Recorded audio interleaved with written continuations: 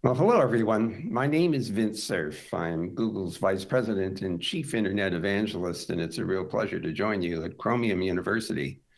I was asked to talk a little bit about the history of the Internet, so I thought I would share some lessons that I've learned over a fairly long period of time. So let's get started.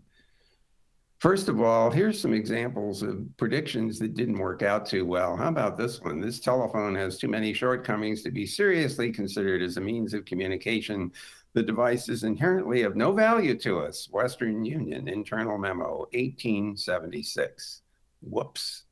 How about this one? Everything that can be invented has been invented. Charles Duell, Commissioner, U.S. Office of Patents, 1899. Can you imagine just a few years later, heavier than air aircraft fly at Kitty Hawk in 1903? And then, of course, Einstein comes along in 1904 with his 4 papers that upend physics. Here's another one. I have traveled the length and breadth of this country and talked with the best people, and I can assure you that data processing is a fad that won't last out the year. The editor in charge of business books at Prentice Hall in 1957. Oh, I hope you take those little examples away and give some thought to any predictions that people might ask you to make. And here's one life lesson I guarantee you is always true. Everything is more complicated. The closer you look at almost anything, the more complicated it gets. That includes the entire universe, and it also includes any business that you happen to be involved in or a piece of software that you might be responsible for. So here we are in 1969. I'm a graduate student at UCLA, and my job is to program the Sigma 7 machine, which is attached to the very first packet switch of the ARPANET project in October of, actually it was December of 1969 when we had all 4 nodes up and running. My job was to write software on the Sigma 7 to gather performance data from this very small 4-node packet switch network. So I was the principal programmer for the Network Measurement Center that was run by Leonard Kleinrock, who himself had been a major force in the development of packet switching by devising queuing theoretic treatments for analyzing store and forward networks, which is what this beginning was all about. So we demonstrated that packet switching could work on a wide area basis with this system. And just to show you how primitive it was, 25 years later, Newsweek magazine invited 3 of us, John Postel, Steve Crocker, and me, to demonstrate how crude and primitive the system was when we started. It took us all day to prepare this shot with the backdrop and the sketches, and then finding the zucchinis and the banana squash and the 5-pound tins of coffee to build the example. Now, those of you who are looking carefully at the picture will see that this is a geek joke, because you notice that it's ear to ear and mouth to mouth and not one mouth to ear. So this network would never work. And we figured we'd let the geeks notice that in the Newsweek. Yeah, the guys that took the picture, of course, didn't say a thing. Well, from the period from 1969 to 1977, a bunch of things happened. And one of the things that probably one of the most important things that happened is in the spring of 1973, one of my colleagues, Robert Kahn, who had worked on the ARPANET and was very involved in its architecture, moved from Bolt, Beranek, and Newman, the company that built the basic ARPANET packet switching system. Bob moved to the Defense Advanced Research Projects Agency, and specifically the Information Processing Techniques Office, where he began thinking about using packet switch networks and computers in command and control, which is something that J.C.R. Licklider, who was from MIT, he was a psychologist actually, but an enthusiast for the use of computers in non-numerical ways, and who was the first director of the Information Processing Techniques Office at ARPA, was telling his friends about the intergalactic network idea he had. And when Bob got to DARPA, he began thinking about the implications of trying to use computers for command and control. And the obvious one is that the computers would have to be in mobile vehicles and tanks and ships at sea and aircraft. But the ARPANET was simply built out of dedicated telephone circuits connecting the packet switches to each other, and the computers that were attached to it were in air-conditioned rooms, and they certainly didn't get up and move around. So Bob came out to my laboratory at Stanford University, where I had gone after finishing my PhD at UCLA, and raised this question of building a system that would support the use of computers in command and control. And in particular, he had already begun working on a mobile packet switch network, packet radio network, which was being set up in the San Francisco Bay Area for test purposes at SRI International, and a packet satellite system over the Atlantic, which would allow multiple ground stations to share a common channel, kind of like an Ethernet in the sky, to deal with ship-to-ship and ship-to-shore communications.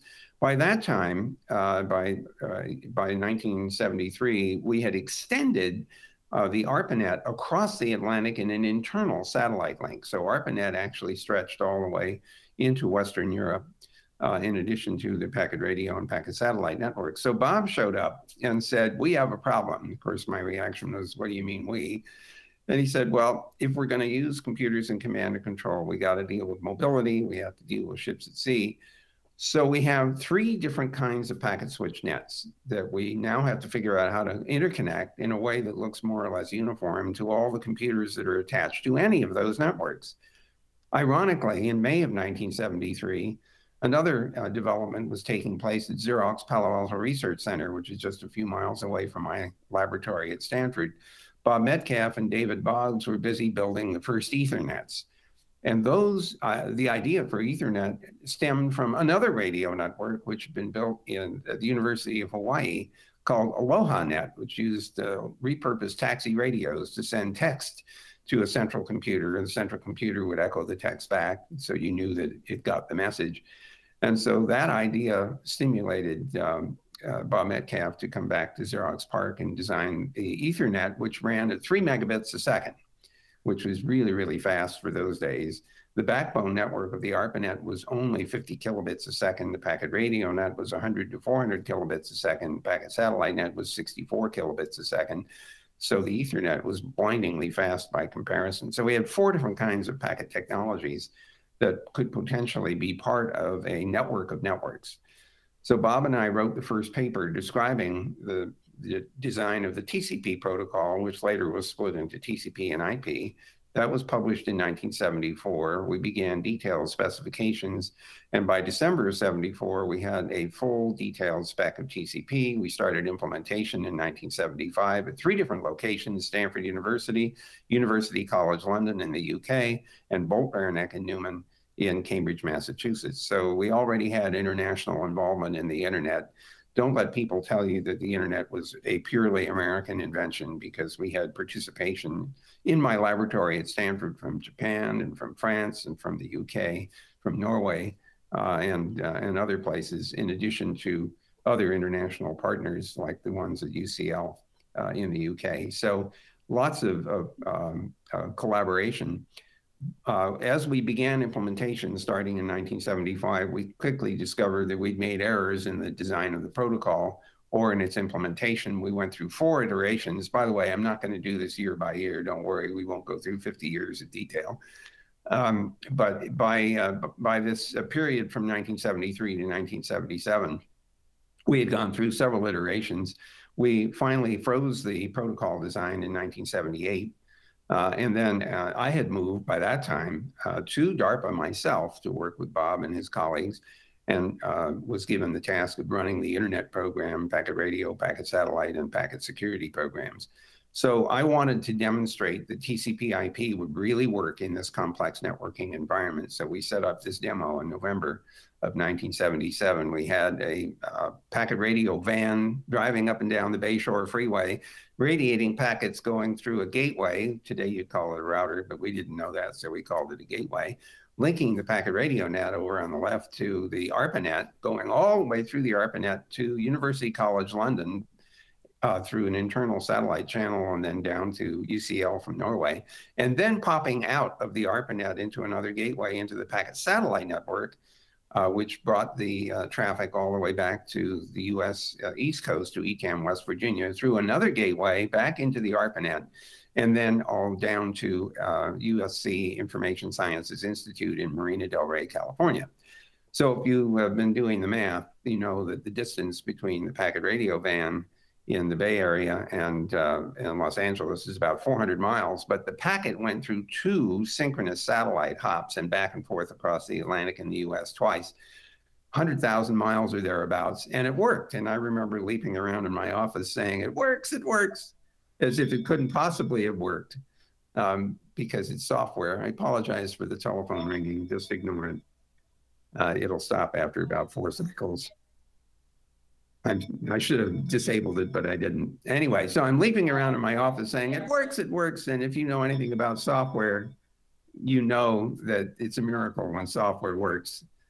So that was a very important milestone in the whole story of the internet. And then other government agencies have became interested in this packet switching idea, in particular the National Science Foundation. So around 1982, they decided to build what they called CSNet, Computer Science Network, which linked a number of computer science departments together, some of them connected to the ARPANET, and some of them connected to the public X25 packet switch nets, were the first commercial packet switching services, and then some were using simply dial-up telephones in order to move email around. So that CSNet thing worked quite well, and it whetted the taste at NSF to link all of the 3,000 research universities in the US to the 5 supercomputer centers that NSF was sponsoring. And they decided to build an NSFNet backbone and a dozen intermediate level networks to connect the various universities so they could get access to supercomputer resources.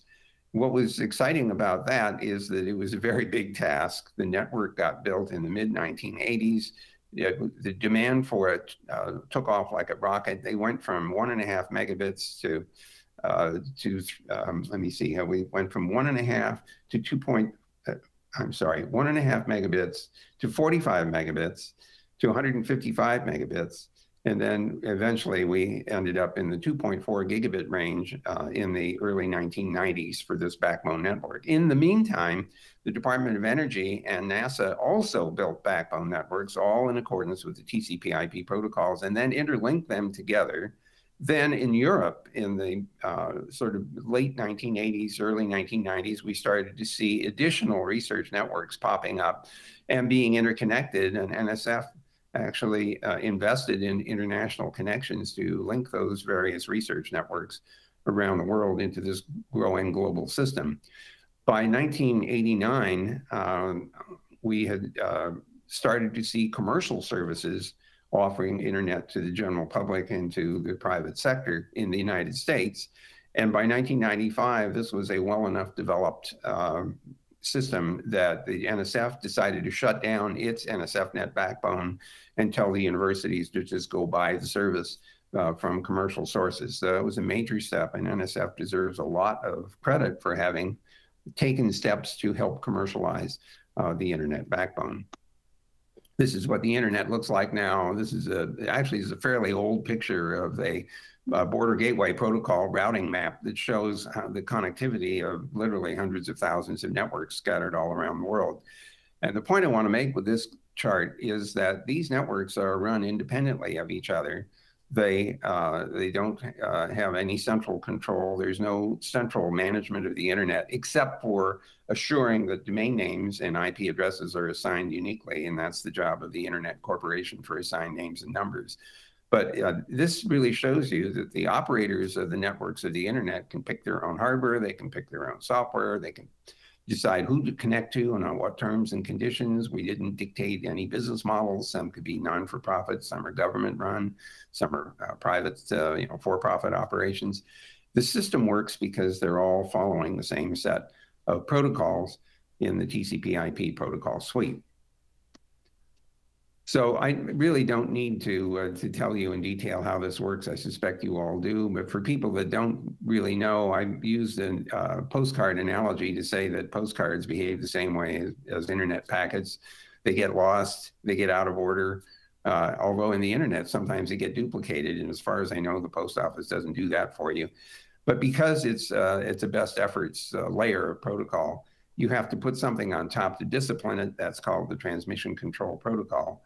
And I usually offer an analogy of trying to send a book to a friend through the postal mail. If the postal mail is only based on postcards, you have to tear the pages out and cut them up and number them so that you can get them back in order. Here's what's important about this architecture. the internet layer of protocol was designed to not know how it's being carried. And we did that on purpose, hoping that anytime a new transmission technology would come along, that it could be swept into the internet architecture easily. So when optical fiber networking came along, we just plopped the IP protocol down on top of that, and it worked just fine, didn't have to change a thing. With regard to the upper interface down, to the IP layer, the internet protocol layer does not know what it's carrying. It knows it has a payload of bits, but it doesn't know what the bits mean. And that turns out to be a very important design choice, because if somebody wanted to invent a new application so that the bits could be interpreted as video or audio or a web page or a piece of text or something else, the network doesn't have to know, and it doesn't want to know. What does it mean? All they know is get this packet from source to destination with some probability greater than 0. So the layered structure and the sort of ignorance of the IP layer has allowed for enormous amounts of exploration of new applications and new protocols that the architecture would permit to be put in place either horizontally or vertically. So it's an extremely open, deliberately open architecture. Cloud computing is, of course, turning out to be super important, and those of you who are making use of cloud today will know that. And I remember when I joined Google and saw the cloud activity, I remember thinking, back in the day, there used to be proprietary networking, and you couldn't hook different brands of computers together until we developed TCP/IP for that purpose. Now we have clouds that don't necessarily interconnect with each other, and you can see it coming. The clouds are going to have to interconnect. We'll have to devise various and sundry standards for allowing inter-cloud intercommunication.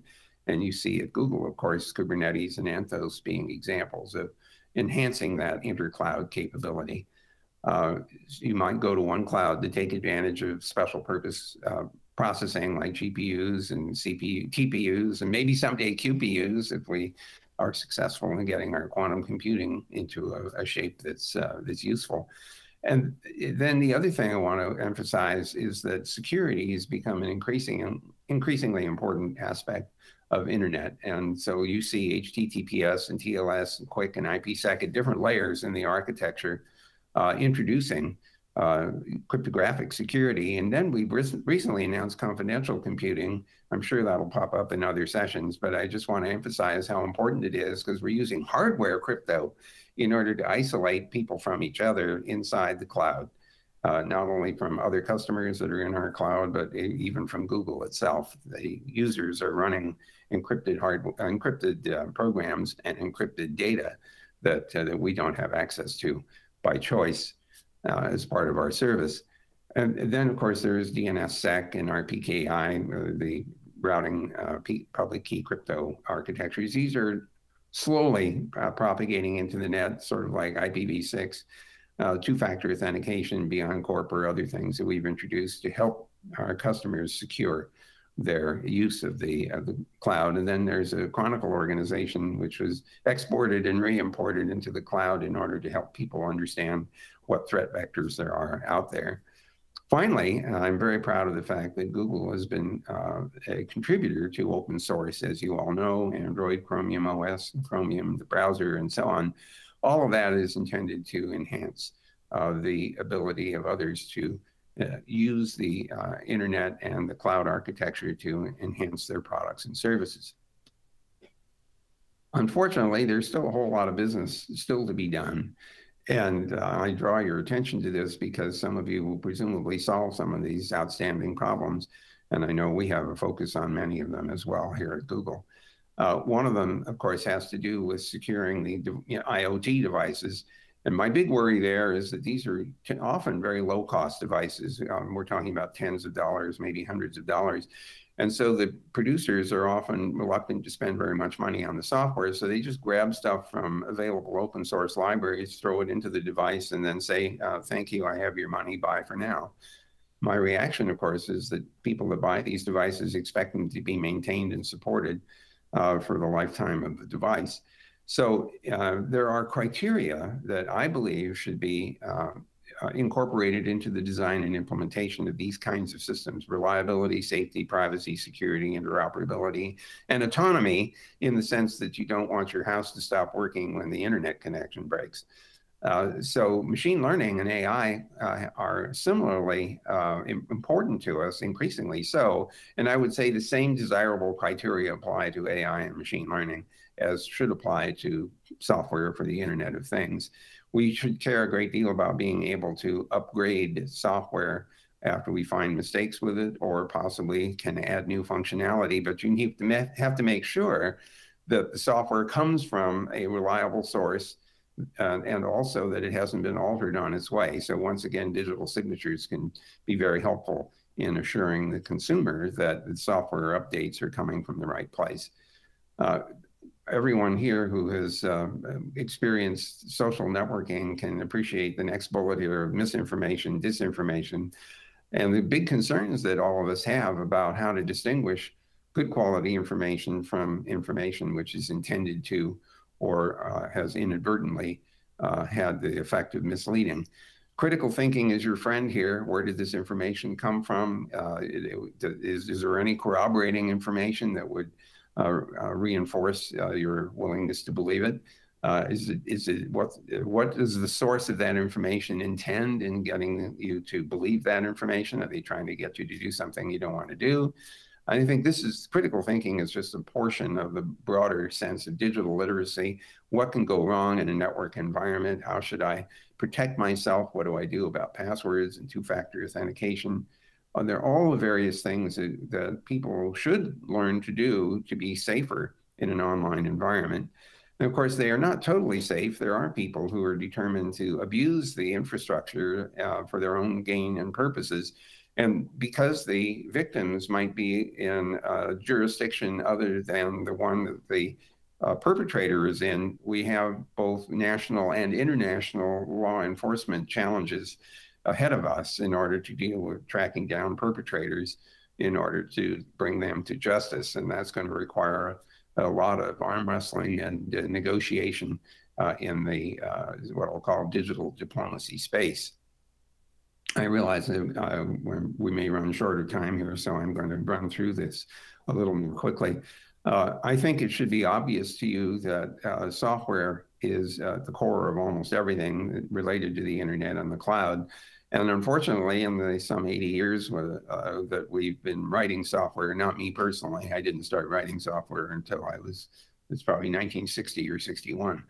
In any case, software has bugs, and we don't know how to absolutely guarantee that we won't create bugs in software. And those, of course, will be discovered, and they will be exploited by people who don't have your best interests at heart. And so figuring out how to cope with malware and buggy software is a huge challenge. I think we need to build better tools for designing and implementing software, for modeling the software and understanding its behavior, recognizing when a mistake has been made. Some of the mistakes are really stupid. You know what they are: the buffer overflow problems, the problem of referring to a variable that's never been set, or a branch decision that goes to a random place. Those are all stupid mistakes that programmers make, and unfortunately, most of the tools that we use to write software don't necessarily highlight those.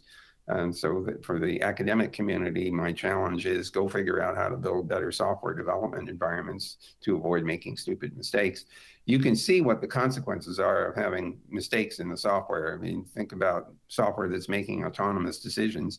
That's true of most IoT devices. You just turn them on, you configure them, and then they run, and you hope they do the right thing. If they don't, there could be severe side effects, worse than just overheating the house. I mean, especially if it happens to be a self-driving car or a self-flying drone or a free-standing robot. Mistakes in the software can really have serious consequences. Worst-case scenarios, of course, are in medical instrumentation. So this leads me to the last point, which is that I believe we should be teaching programmers that they should feel an ethical burden about the quality of their software and the software-based systems that they build, and to feel strongly motivated to make sure that they don't make mistakes, or if they do, that they have provided in the design for updating software, correcting mistakes, and doing so in a safe and secure way. Well, there's another problem associated with the internet. It isn't everywhere we would like it to be, or at least where I would like it to be. So my job as the chief internet evangelist is to get everybody up online on the net. And right now, it's only about 53% completed.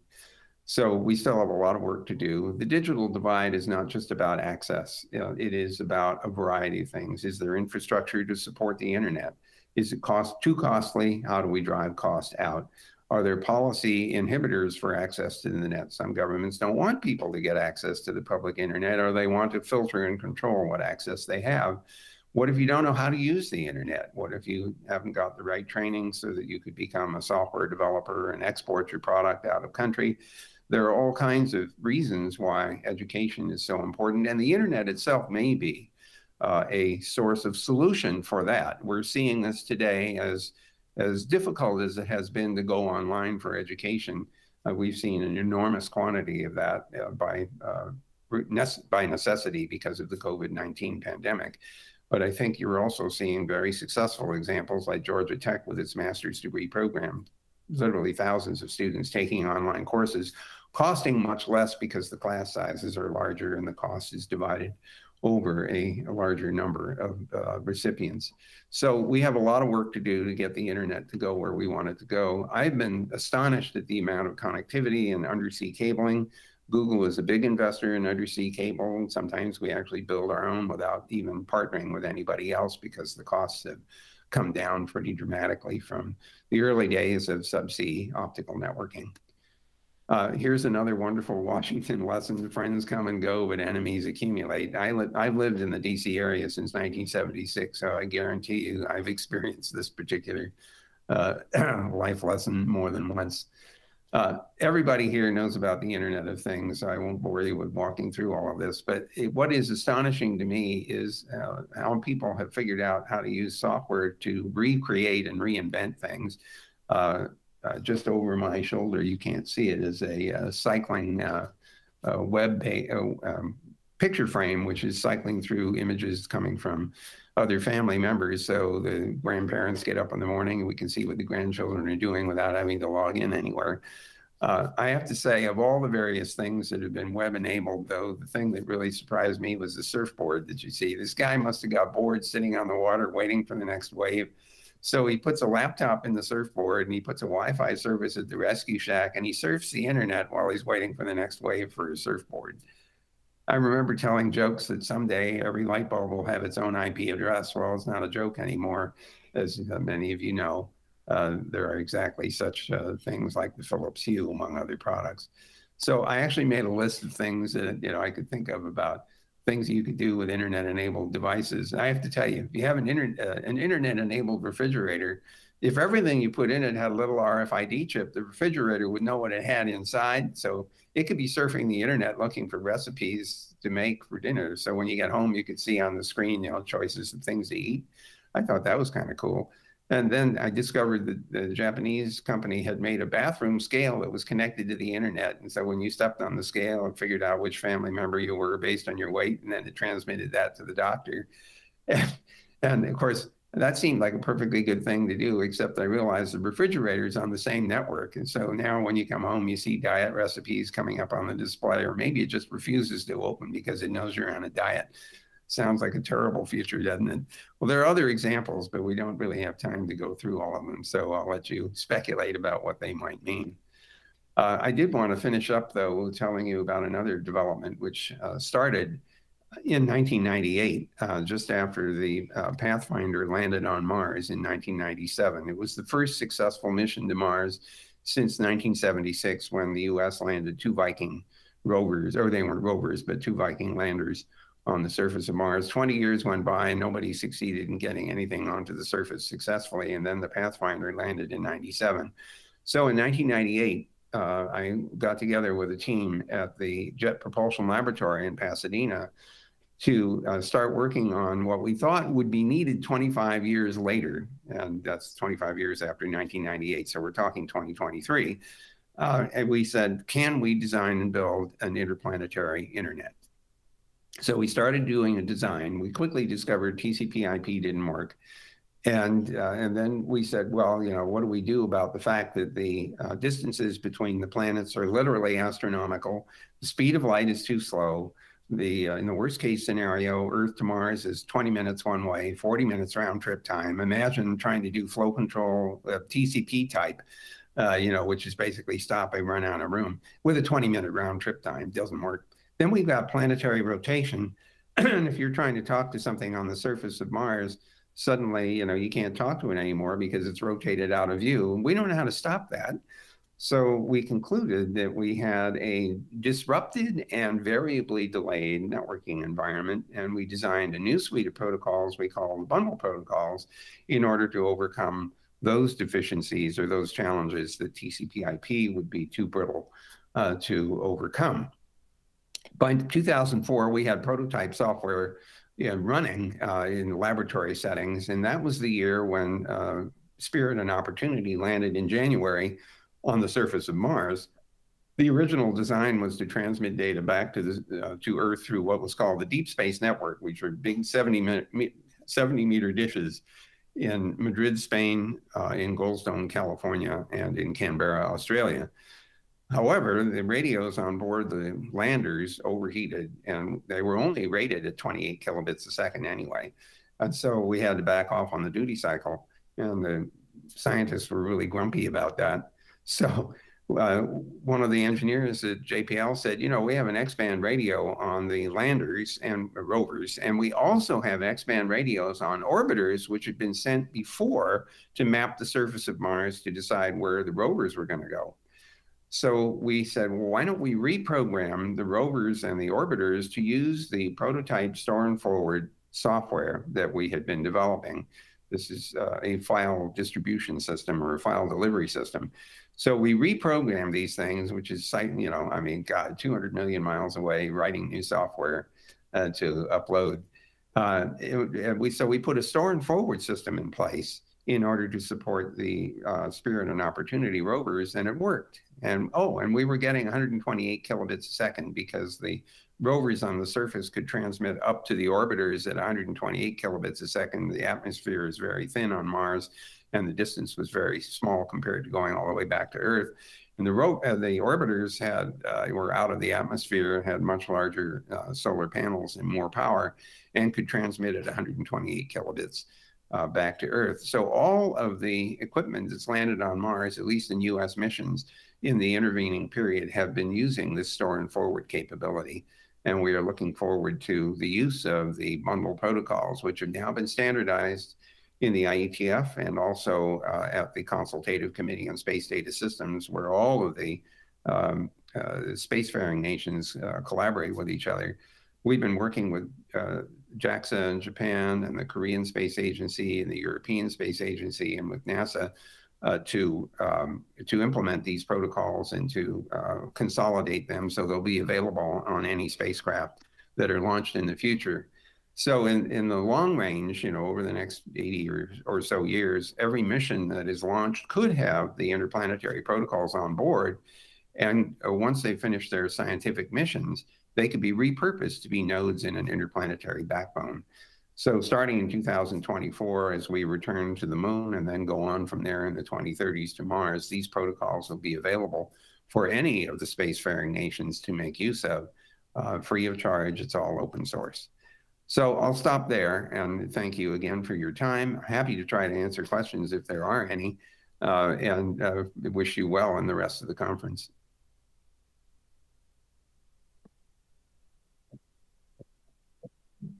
Okay, I'm back. I don't have Slido up though, so I wonder if you can put it up for me.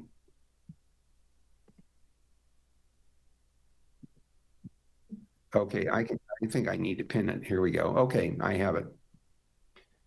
So let's look. Internet's importance is more today than ever. I wonder if this pandemic happened 10 to 15 years ago when internet speeds weren't as great. What would we do? Probably we would do what we had to do in 1918, which turned out to be not much. I mean, we just didn't have the same capability. I've been astonished that the internet was capable of supporting the amount of traffic that it has, especially given what we're doing right now, which is a two-way. Uplinks historically were lower speed than downlinks, but thanks to just an enormous amount of investment by many of the internet service providers, we have significant amounts of capacity in both directions. And it's still very clear that we have a long way to go to learn how to use the medium. Anyone who has kids in school are struggling with, and the teachers are struggling to use this, are very challenged by the, let's say, the premature insistence on using these capabilities because we can't be in proximity to each other until we get control over the pandemic. So it's a huge challenge, and my guess is it would not have been nearly as usable as it is today. However, everyone should recognize that not everyone is able to use the net to work or to go to school. Either they don't have the assets to do it, or the internet isn't available, or their jobs require proximity. So this pandemic has shown great fissures and inequities in our society, in our economic system, and in our technical infrastructure that we now are challenged to solve. So next question, what's the future of the internet? Well, I've hinted at some of it with the interplanetary stuff. It's pretty clear that we will be seeing increased amounts of online activity, more applications in cloud-based systems, higher speeds available in wired and wireless settings, 5G and maybe someday 6G. Developments. So all of those things, I believe, will be readily predictable. There will be, we're all seeing edge computing becoming important, where we have collections of devices that are out of the cloud, and devices that interface them to the cloud, and then the cloud itself. I'm expecting also to see a much more variation now in computing resources that are available. I hinted at that with the quantum computing, for example. To go along with our GPUs and CPUs in our cloud anyway at Google. I think the internet is going to become increasingly important on a day-to-day basis, and it will probably become less and less visible in the same way that we probably don't think very much about electricity except for plugging in the wall and expecting it to be there. I think increasingly people will expect internet to just be there, whether it's wired or wireless. And of course, there will be many people, some of them you in the audience, that make sure that it is there when people want it. And for that, of course, we're all very grateful. What's the BitRot idea? This is actually a fairly simple but scary notion. Think for just a minute about all the photographs that you take. Think about all the digital objects that we create, whether it's presentations or text documents or spreadsheets and things like that. These are all software artifacts, and they don't work unless there is software to correctly interpret them. So now just imagine that it's your intent that that information that's been created with these various tools be available 100 years from now or 500 years from now. Now, in other media, we have had the good fortune that the media have lasted a very long time. Think about cuneiform tablets that got baked in a warehouse fire. They're still readable if you can read cuneiform 5,000 years later. If you look at vellum, which is basically calf skin or goat skin, those manuscripts have lasted anywhere from 1,000 to 2,000 years. And so they're very durable. More recently, paper and the printing press comes along, and we have rag cotton-based paper, which is quite durable, lasts easily 500, 600 years. We have examples of that. And then we get to wood pulp paper, which comes around the turn of the century in 1800, and it doesn't last very long at all. It turns brown because it absorbs sulfur dioxide, turns it into acid, sulfuric acid, and turns the paper brown. This is especially true of newspaper. You've all seen newspapers turn brown in a few days' time.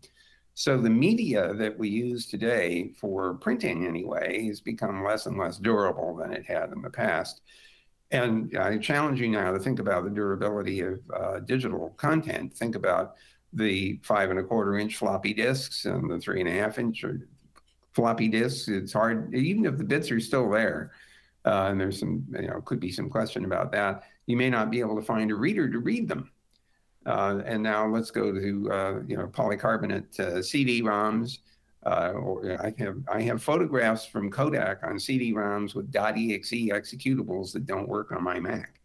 And if you look at even the more dense things like DVDs and now Blu-ray, it's not clear how long any of those media will last. So one of the issues associated with digital content is the copying of bits from one medium to another to assure that the bits are still there and that there's some way of reading them. But it gets worse, because if the software that understands how the bits are to be interpreted is no longer running because it doesn't work on operating systems or hardware of the day, then a lot of the bits will be useless, and people will lose important documents, then photographs and recordings and other things. So bit rot is going to be a tough problem to solve, because we have to find an economic purpose, a way of sustaining the copying of the bits and the maintaining of software, whether it's backward compatibility or literally emulating old hardware to run old operating systems and old applications in order to interpret old bits. So that's a long riff on bit rot. What projects are you working on to get the remaining 47% of the world connected to the internet? A bunch of them. I have been working with the People-Centered Internet, which is a group out in California, to extend internet access to Native American populations. At Google, we have the Google American Indian Network, which is a collection of Native American Googlers who are also working in this space.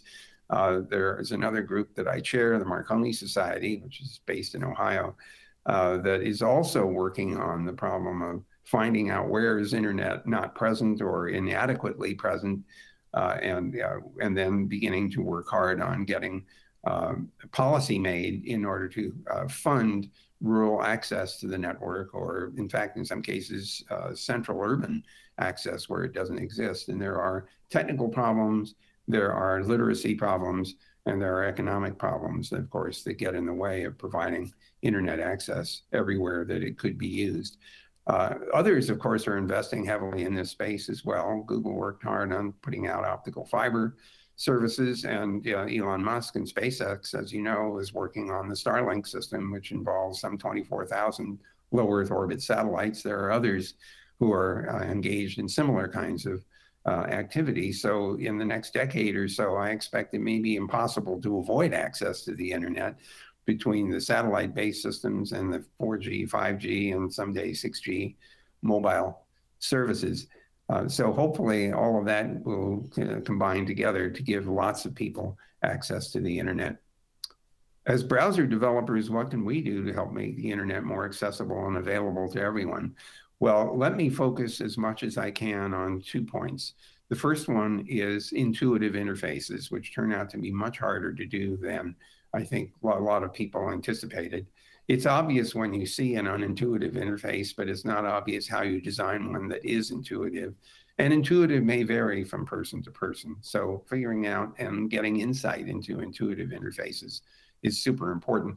Accessible interfaces that provide assistance to people who have various disabilities is vital. And I happen to wear hearing aids, and so I'm a big fan of the captioning. I'm really happy to see captions in Meets, for example. But I am also happy to see captions on YouTube and captions in the Google Assistant and things of that sort.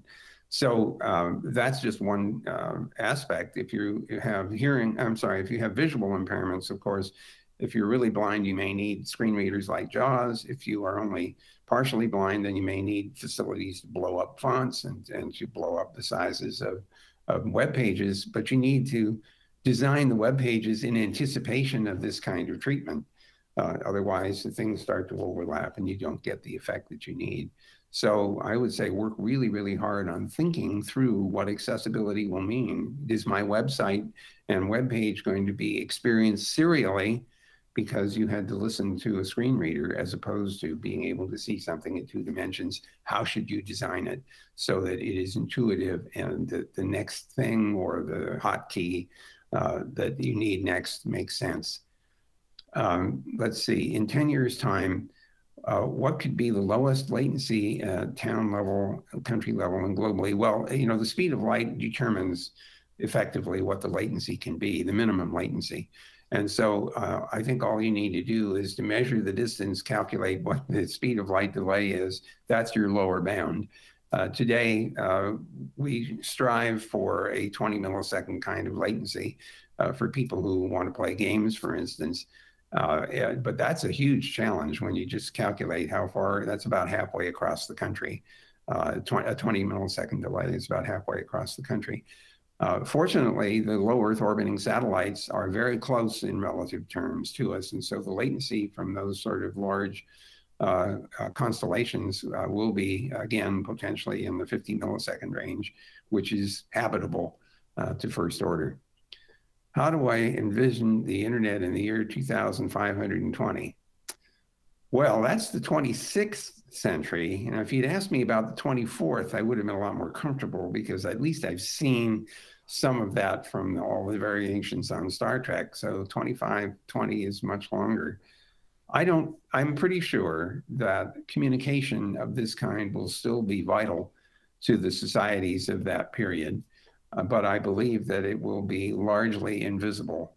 A man named Mark Weiser, who passed away at a much too early age at Xerox PARC, used to talk about ubiquitous computing, and he implied the computers would sort of melt into the background and the networking that goes with them, and I believe that's correct. So by that time, in the 26th century, I'm pretty sure that there will be a lot of programmable devices that are taken for granted, that voice communication will be the norm or a norm.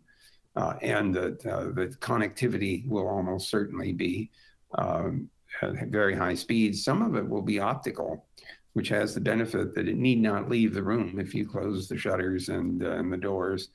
And that will be very attractive for people for whom privacy is an important component of their use of these kinds of systems. So I think that's the last question, unless there are some that come live, others that come live.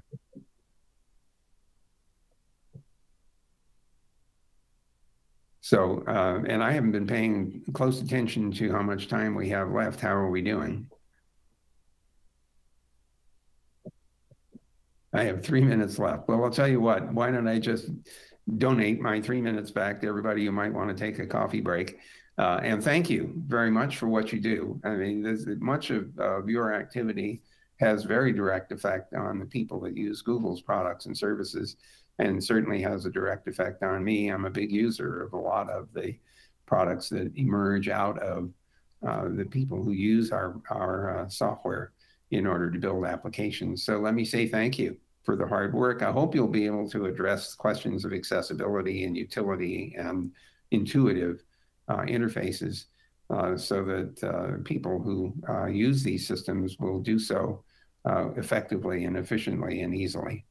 So thanks so much for your time today, and thank you for participating in Chromium University.